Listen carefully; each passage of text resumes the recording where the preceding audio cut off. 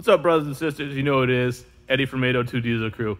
Down in my comments section, I've seen you guys wanting a little review on my tool vault that I've had for about 3 years now. So stay tuned and let's get into it. So overall, the outward appearance has a high gloss lime green powder coat that's held up pretty well. There are a couple little spots that have gotten dinged up.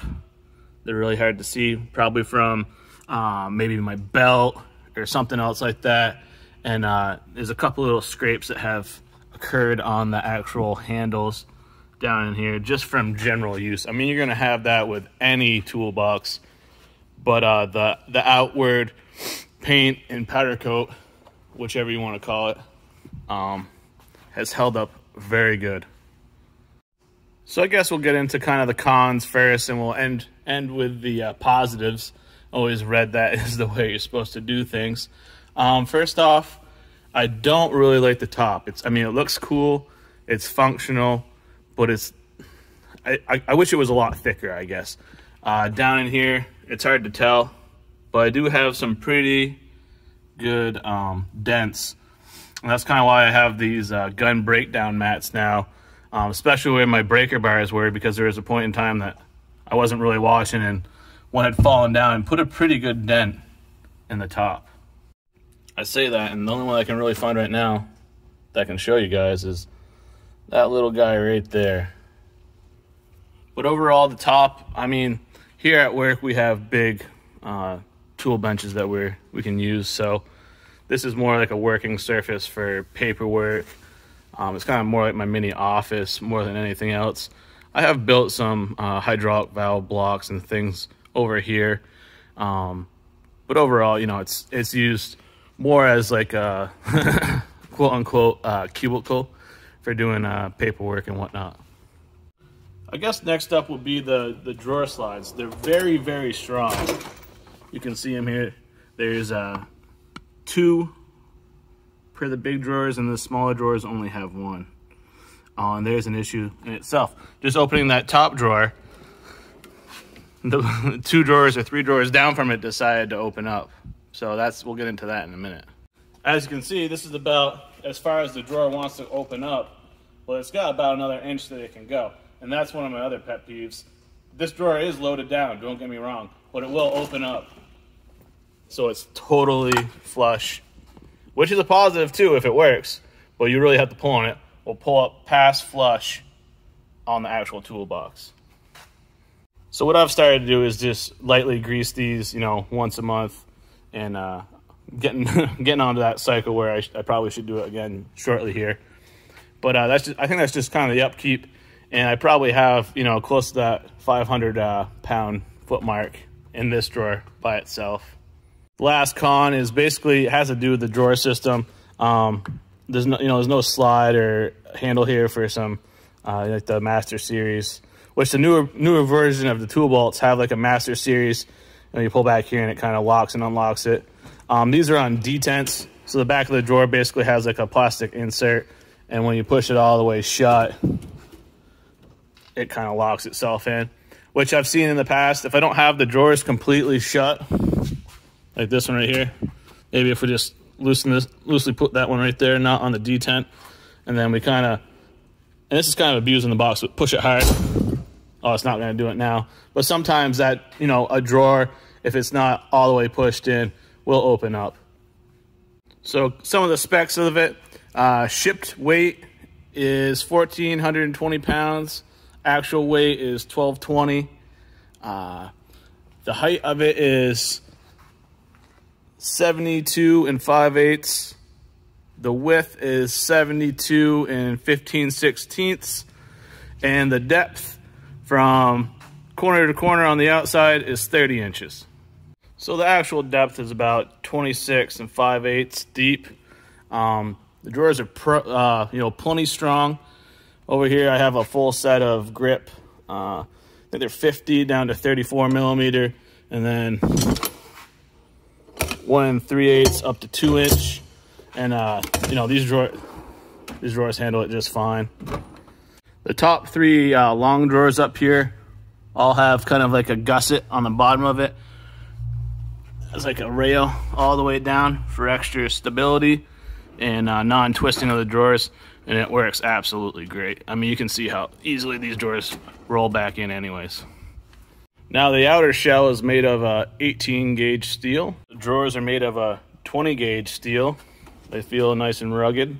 The caster channels, or what the casters sit on, is made of like a 14 gauge steel.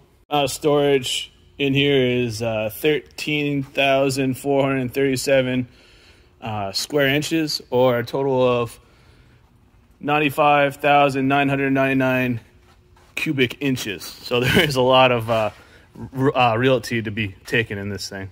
Now for some of the things that I like. I really enjoy that this has kind of like a, it might look cheaper, but it has kind of a cork board back to it. As you can see up here, I've put some lights in it, and I made some baffles for them so they're not, you know, all up in your face. I've added some work tool clips here to keep all my longer breaker bars up there so they're not taking a drawer up. Added a nice long power bar, which I'll never use all those power outlets. And then it just has plenty of room up here for manuals, miscellaneous things. You know, sometimes I'll put parts up there that I need to return. And then there's a plenty of workspace to do what you need to do. It does have a slide down top that you can totally lock this thing up, and it's pretty secure. The box comes with 2 sets of keys. And then the customer service at strictlytoolboxes.com, next to none. I had a couple questions and concerns. They got right back to me through the phone. So I was talking to them one-on-one. It wasn't through like the, you know, email or whatever, which is fine, but you lose a lot of that. Sometimes I lose confidence in that because there's no, you're not talking to an actual person. You're not getting that warm and fuzzy feeling from, you know, spending almost $4,000 on a toolbox and having it shipped up from Florida. I enjoy the depth and strength of these drawers. There's not much to say about that. There's a lot of weight in there, and for a cheap Chinese box, you know, it holds up really well. All the drawers do. You know, they slide out relatively easy. The only thing, like I said before, is sometimes you have to pull a little bit harder to reset them. Oh, see right there, it's starting to creep out a little bit. It just did that. Another thing is the casters on this. Very stout casters.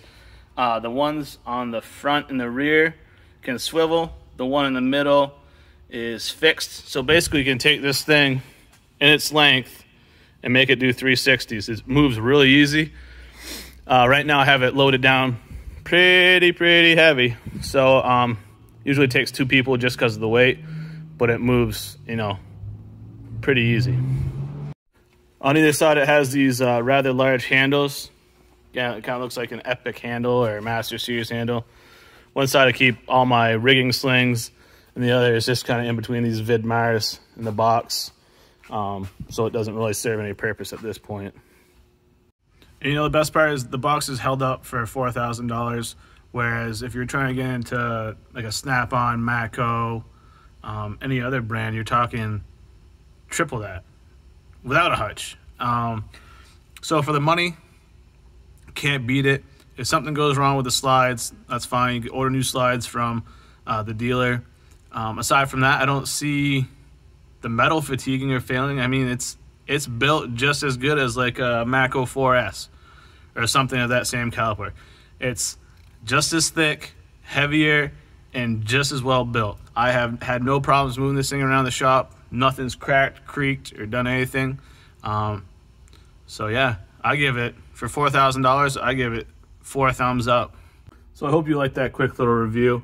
You know, stay tuned for more content. They'll probably get better with my practice. It's not as easy as it seems trying to go through and talk about things when you're just talking to a screen and there's nobody else here. So stay tuned for more content. Probably doing a toolbox tour. Probably not as in-depth because I haven't gotten a whole lot of new stuff, but we'll kind of just go through the drawers real quickly and check that out. So have a great day, and check you guys later. Quick little bonus feature here. Let me get in the right drawer. If somebody can tell me what these are for. These things are sweet. Here's the brand.